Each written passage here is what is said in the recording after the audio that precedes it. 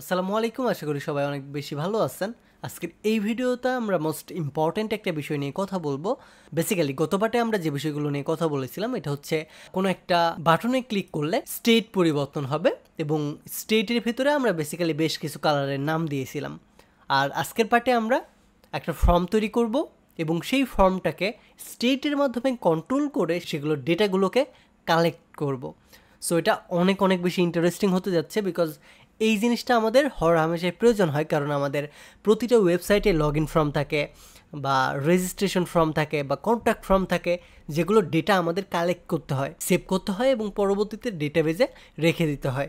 So এই জিনিসগুলো কিভাবে হয় সেই জিনিসগুলাই আমরা আজকের এই ভিডিওতে দেখব রিঅ্যাক্টের মাধ্যমে। সো এটার জন্য সবার শুরুতে আমি এসআরসি এর ভেতরে একটা ফাইল ক্রিয়েট করে নেব, যেটার নাম হবে from.jsx এবং এইটার ভিতরে আমাদের জেনারেলি ফাংশনাল কম্পোনেন্ট আছে, এটা লিখে নেব। আচ্ছা, আমরা আরও একটা কাজ করতে পারি। এই ফাংশনাল কম্পোনেন্টকে একটু সুন্দরভাবে ডিজাইন করার জন্য আমরা বুটস্ট্র্যাপ ইনস্টল করতে পারি। সো এটার জন্য আমি গুগলে যাব এবং গুগলে গিয়ে লিখব ইনস্টল বুটস্ট্র্যাপ 5 ইন রিঅ্যাক্ট। এটা লিখে যদি আমি সার্চ দিই এবং নিচে যাই, এখান থেকে যে কোনো জায়গা থেকে যদি আমরা একটা কমান্ড নিই, এটা হচ্ছে npm i react bootstrap 5, তাহলে এটা আমাদের ইনস্টল হবে। অথবা আমরা চাইলে নিচ থেকে এইভাবে এখান থেকে নিয়ে যেতে পারি npm install bootstrap। সো আমরা এখান থেকে নিব bootstrap 5 আপডেটেড ভার্সনটা। ওকে, এখন যদি আমরা আমাদের ফাইলে যাই react.js3, এখান থেকে আমাদের মাই অ্যাপে যাব এবং এখান থেকে আমরা বলবো বুটস্ট্র্যাপকে ইনস্টল করতে। এবং এই বুটস্ট্র্যাপ ইনস্টল হওয়ার পাশাপাশি আমাদের আরও একটা কাজ করতে হবে, এটা হচ্ছে আমাদের এই জিনিসগুলোকে কানেক্টেড করে নিতে হবে, বুটস্ট্র্যাপকে কানেক্টেড করতে হবে। ওয়েল, আমার জানা আছে কীভাবে বুটস্ট্র্যাপকে কানেক্টেড করতে হয়। তো সবার শুরুতে আমরা ইম্পোর্ট করব বুটস্ট্র্যাপকে এইভাবে, বুটস্ট্র্যাপ dist ফোল্ডার দেন css bootstrap.min.css, এটা লিখে দেবেন app.js এর ভেতরে।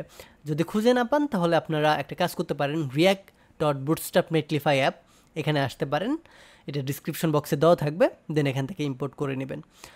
আর আরেকটা জিনিস, সেটা হচ্ছে আমরা আগের যে কমান্ডটা লিখছিলাম ওইটা লেখার পরে আমাদের কোডটা কাজ করতেছিল না। সো এগেইন আমি এটাকে লিখছি এইভাবে npm install react bootstrap এইভাবে। সো এটা লেখার পরে আমাদের ঠিকঠাকভাবে কাজ করছে। আগে আমরা যেভাবে দিছিলাম npm i react bootstrap 5, এটা আমাদের কাজ করতেছিল না। কেন কাজ করতেছিল না আই ডোন্ট নো, বাট এটা কাজ করছে। সো এটা দেওয়ার পরে এখন আমরা আমাদের যে ফর্মটা আছে এই ফর্মটাকে কানেক্টেড করে নিব এই app.jsx এর সাথে। সো আমাদের আগের আর কোড এগুলোর দরকার নেই কোনো, এগুলোকে আমরা টোটালি ডিলিট করে দেব। আপনি চাইলে এগুলোকে রেখে দিতে পারেন আপনার রেফারেন্স হিসেবে। সো রাইট নাও আমরা কী করবো, এটাকে কানেক্টেড করব। কাকে কানেক্টেড করব? ফ্রমকে। সো ফ্রম এবং এটাকে এন্ড করে দেব।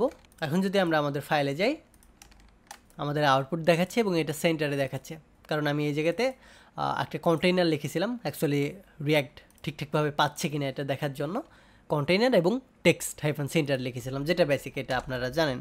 সো রাইট নাও আমরা কি করব, একটা ফর্ম তৈরি করব। সো এই জায়গায় আমরা লিখতেছি রেজিস্ট্রেশন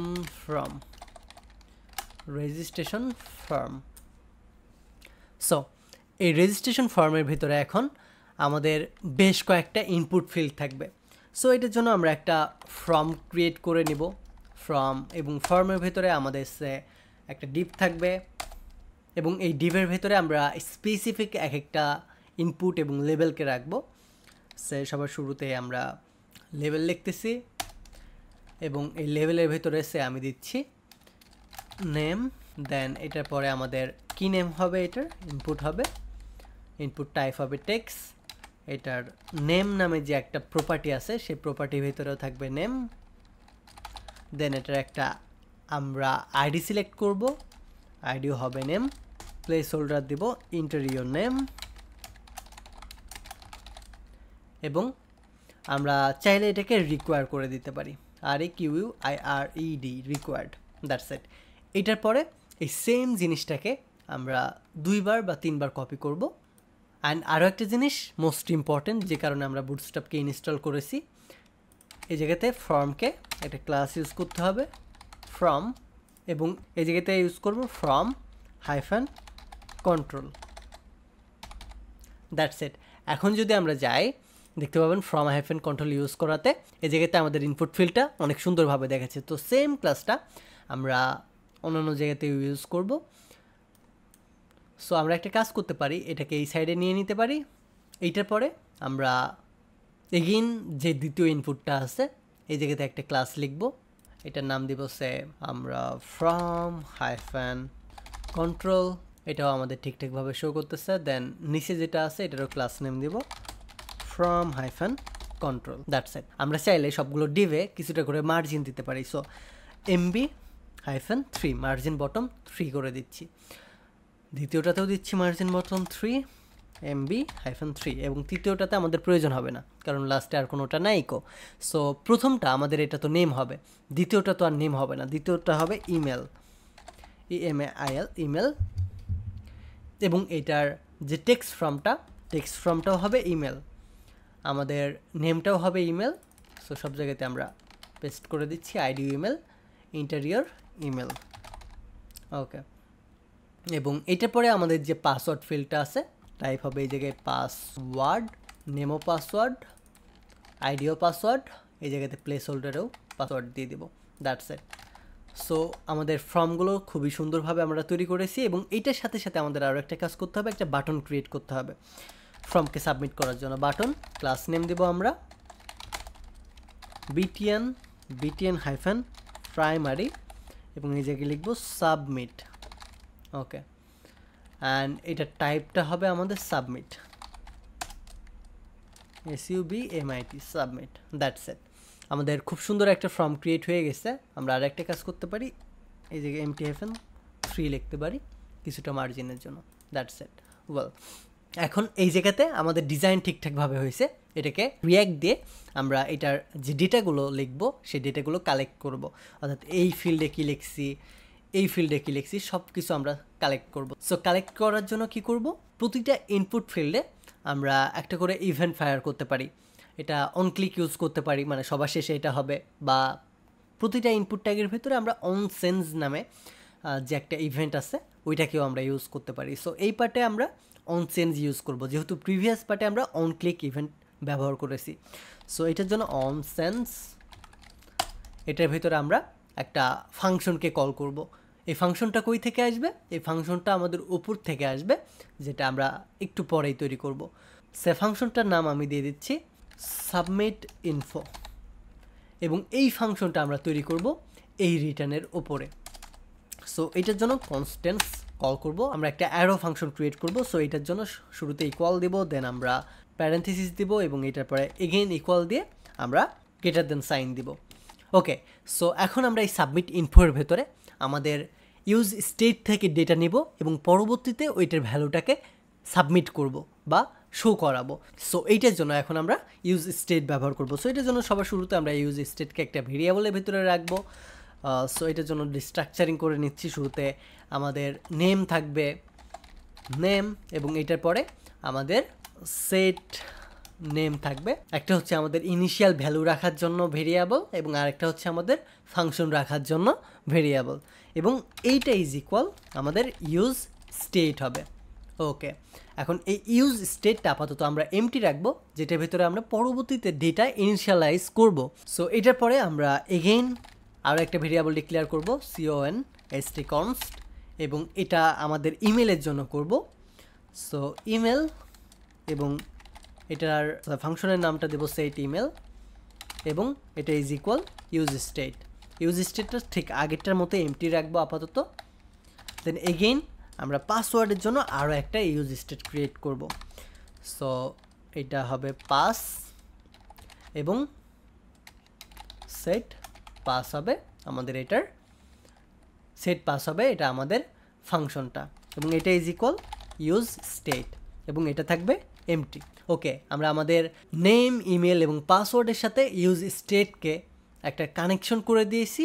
এখন এই জিনিসটাকে আমরা বলে দিব যখন আমাদের সাবমিট ইনফোকে কল করব, মানে যখন অনসেন্স হবে এই প্রথমটা, তখন কি হবে, আমাদের যে সেট নেম নামে যে ফাংশনটা আছে এটা কল হবে, এবং কল হয়ে কি হবে, এটার ভিতরে শুরুতে আমাদের যে ইভেন্টটা থাকবে সেই ইভেন্টটা টার্গেট থাকবে। সো এই ইভেন্টটা কই থেকে আনবো, এই জায়গায় বাই ডিফল্ট আমাদের একটা ইভেন্ট নামে প্যারামিটার থাকে বা প্রপস থাকে, যে জিনিসটাকে আমরা এই জায়গায় আনবো। সো এটা আমাদের ডিফল্টভাবে দিলেও হয়, না দিলেও হয়, বাট যেহেতু এখন আমরা ইভেন্টকে সরাসরি টার্গেট করতেছি, সো এই জায়গায় আমরা দিব। এই জায়গায় যদি আমরা না দিই, এই জায়গায় যদি আমরা ইভেন্ট দিতাম, তাহলে আমরা এই জায়গাতে ইভেন্টই লিখতাম। অর্থাৎ এই উপরে প্যারামিটার আকারে যেটা লিখবো আমরা নিচে সেম জিনিসটা লিখবো। সো ইভেন্ট ডট টার্গেট, আমরা নেমের কোন জিনিসটাকে টার্গেট করতে চাই, ভ্যালুকে টার্গেট করতে চাই। সো এই জায়গাতে ভ্যালুকে কল করে দেব, দ্যাটস ইট। এতটুকু করে যদি আমরা সিম্পলি এই জায়গায় গিয়ে নেম লিখি, আমরা যদি ইন্সপেক্ট করি, কনসোলে যাই, আমাদের অসংখ্য এরর দিচ্ছে। এই মুহূর্তে যদি আমরা এটার প্রপার রেজাল্টটা দেখতে চাই, দেখতে পাবো না।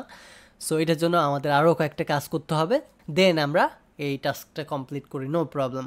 ওকে, সো আমাদের নেমের পরে আছে ইমেল সাবমিটের যে ফর্মটা, এটা। সো এই ইনপুটকে আবারও এগেইন আমরা কল করব। সো অনসেন্স, এবং এই জায়গায় এসে সাবমিট ইমেল নামে একটা ফাংশন ক্রিয়েট করব। So কনস্ট্যান্স submit email is equal that. ওকে, এখন এটার ভিতরেও আমাদের থাকবে ইভেন্ট।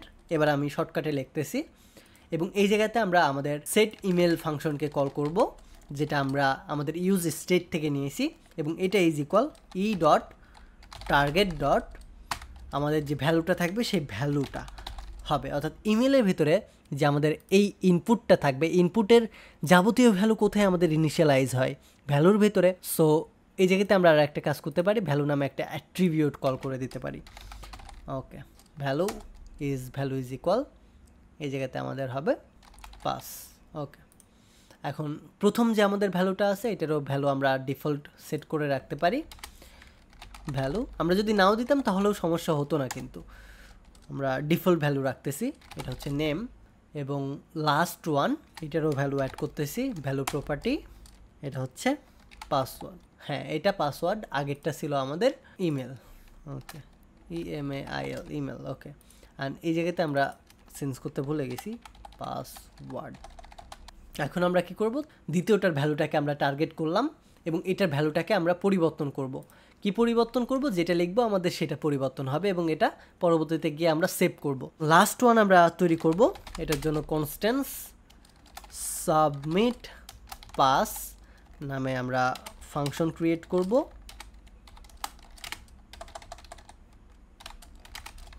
এবং এই ফাংশনের ভেতরেও আমাদের শুরুতে ইভেন্ট থাকবে। এই জায়গাতে আমাদের সেট পাসওয়ার্ড নামে আমরা যে এই জায়গাতে যে একটা ফাংশনের নাম দিয়েছি সেই ফাংশনটাকে কল করব, এবং এইটার ভেতরে আমাদের কি থাকবে, ইভেন্ট থাকবে, এবং ইভেন্টকে টার্গেট করে এটার ভ্যালুকে নিব। এবং এই সাবমিট পাসকে আমাদের অবশ্যই যে লাস্ট ইনপুটটা আছে এই জায়গায় অ্যাড করে দিতে হবে অনসেন্সের ভেতরে। সো অনসেন্স এটা is equal submit password, that's it. এই কয়েকটা কাজ করার পরে এখন আমাদের যে ফর্মটা আছে এই ফর্মের ভেতরে একটা অ্যাট্রিবিউট ইউজ করতে হবে, বেসিক্যালি যেটাকে আমরা প্রপার্টি বলি। সো অন সাবমিট নামে একটা প্রপার্টি, যেটার ভিতরে আমরা আমাদের এগেইন একটা ফাংশনকে রাখবো, যে ফাংশনটাই বেসিক্যালি আমাদের প্রপার ফাইলটাকে শো করাবে। অর্থাৎ আমাদের এই যে যাবতীয় ডেটা যেগুলো আমরা লিখব সেই ডেটাগুলো কোথায় শো হবে, কনসোলে গিয়ে বা অ্যালার্টে গিয়ে, বা আমাদের সরাসরি ডিসপ্লে করবে, কোথায় গিয়ে ডিসপ্লে করবে, এবং সাবমিট করার পরেই যে করবে, এই জিনিসটাই আমরা বলে দিচ্ছি এই অন সাবমিট প্রপার্টিকে কল করার মাধ্যমে। সো এগেইন আমরা কনস্ট্যান্স সাবমিট অল ইনফো নামে ক্রিয়েট করতেছি, এবং এইটার ভিতরেও সেমভাবে আমরা একটা ইভেন্ট পাস করতেছি, এবং এইবার টোটাল ইভেন্টের ভেতর থেকে আমরা নেম, ইমেল এবং পাসওয়ার্ডকে শো করতে চাচ্ছি। সো এই জায়গাতে কনস্ট্রাক্টর না কনসোল ডট লগ করব। কনসোল ডট লগ কী করব, আমরা শুরুতে নেমকে লগ করব, দেন আমরা ইমেলকে লগ করব, এবং এটার পরে আমাদের যে পাসওয়ার্ডটা আছে সেই পাসওয়ার্ডকে লক করব। এবং এটার পরে আমরা আরও একটা জিনিস বলে দিব, আচ্ছা এটা আমরা পরবর্তীতে বলতেছি, আগে আপাতত আমরা এই যে অন সাবমিটটা আছে এটার ভেতরে এই ফাংশনটাকে বসাই দিই, দ্যাটস ইট। এখন অ্যাট দ্য লাস্ট আমাদের আর একটা কাজ করতে হবে, এটা হচ্ছে ঠিকঠাকভাবে শো হচ্ছে কি না এই জিনিসটা চেক করতে হবে। সো এই জায়গাতে ইমেল ইজ ইকুয়াল ishan@2423.com এবং এটার পরে পাসওয়ার্ড 1234 সাবমিট করব। আমাদের ডেটা দেখি শো করে কিনা, আমাদের কোনো ডেটা শো করতেছে না। ওয়েল, আমাদের ডেটা শো করার আগে আমাদের এই পেজটা রিফ্রেশ হয়ে যাচ্ছে, যার কারণে আমাদের এই জায়গাতে যে ডেটা সেভ হচ্ছিল সেটা চলে যাচ্ছে।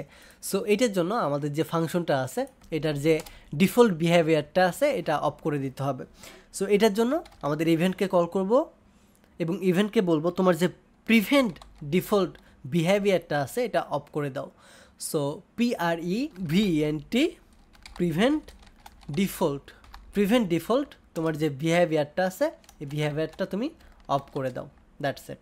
এখন যদি আমি এটাকে রিফ্রেশ করি, সে নেম লিখি ঈশান, ইমেল লিখি hablu@gmail.com এবং পাসওয়ার্ড যদি দিই 1234 এবং যদি সাবমিট করি এবং যদি আমরা ইন্সপেক্ট করি, এলিমেন্টে যাই, দেখতে পাবেন ঈশান শো করতেছে, hablu@gmail.com শো করতেছে এবং সেই সাথে পাসওয়ার্ডটা শো করতেছে। সো এই জিনিসটা করার আগে আমি প্রত্যেকটার আগে এভাবে লিখে দিতে পারি, নেম ইজ এইটা, এইভাবে। দেন ইমেলও করতে পারি, ইমেল ইজ দ্যাট, এবং পাসওয়ার্ড ইজ দ্যাট। সো এই জায়গাতে এবং এই জায়গাতে, ওকে, দ্যাটস ইট। এবং এটার পরে একটা কমা ইউজ করে দেব। এখন যদি আমি সাবমিট করি, ইন্সপেক্টে যাই, আমাদের ইরোর দিচ্ছে। এগেন আমি একটা রিফ্রেশ করি, হাবিজাবি কিছু একটা লিখি, hp@.com ... আচ্ছা, জিমেল লিখতেই হবে, লিখলাম জিমেল, ওকে, সাবমিট করে দিলাম। এখন যদি যাই, দেখতে পাবেন নেম ইজ যেটা দিছি ওটা দেখাচ্ছে, ইমেল ইজ যেটা দিছি ওটা দেখাচ্ছে এবং পাসওয়ার্ড ইজ যেটা দিছি ওটা আমাদের শো করতেছে। সো দেখেন কতটা ইজিলি কিন্তু আমরা ইউজ স্টেট ব্যবহার করে আমাদের এই ডেটাগুলোকে সংরক্ষণ করতে পারতেছি। এটা কিন্তু আমরা পিওর জাভাস্ক্রিপ্ট ইউজ করেও করতে পারতাম, বাট রিয়াক্টে এসে এটাকে আমরা আরও ইজিয়ারভাবে করলাম, যে ডেটাগুলোকে আমরা পরবর্তীর জন্য আবার এগেইন এডিট করতে পারবো, ডিলিট করতে পারবো বা আমাদের ইচ্ছা মতো ডেটাবেজে সেন্ড করে দিতে পারবো। সো এই সেম জিনিসটা আমরা চাইলে জাভাস্ক্রিপ্ট দিয়েও করতে পারতাম এবং আমরা এটা রিয়াক্টে এসেও করতে পারতেছি। সো আমাদের এই ভিডিওটা এই পর্যন্তই থাকবে, দেখা হবে পরবর্তী ভিডিওতে আরও ইম্পর্টেন্ট কোনো একটা বিষয় নিয়ে। এবং এই ছোট্ট স্মল প্রজেক্টে কেমন লাগলো, আপনারা বুঝতে পেরেছেন কিনা, এই সকল বিষয় কমেন্টে জানাবেন। যদিও এখানে বোঝার খুব বেশি কিছু নাই, কারণ অলরেডি আমরা জাভাস্ক্রিপ্টে এগুলো শিখে এসেছি, রিয়াক্টে এসে জাস্ট আমরা রিইউজ করতেছি এটাকে এবং সেই সাথে আমরা এনজয়ও করতেছি। এটা খুব বেশি যে কঠিন এমন বিষয় না, এবং রিয়াক্টের কোনো একটা ইনপুট ফর্ম থেকে কিভাবে ডেটাগুলোকে শো করাইতে হয় সেই বিষয়গুলো কিন্তু আমরা আজকের এই ভিডিওতে জেনে নিলাম। সো আই হোপ আপনারা এনজয় করছেন এবং টোটাল বিষয়টা কীভাবে হয়েছে বুঝতে পারছেন। যদি বুঝে না থাকেন তাহলেও অডিট হওয়ার কিছু নেই, পরবর্তী ভিডিওতে আমরা ডিটেলসে বুঝিয়ে দিব। সো এই ভিডিওটা এ পর্যন্তই থাকবে, ধন্যবাদ, টেক এ রিস্ক।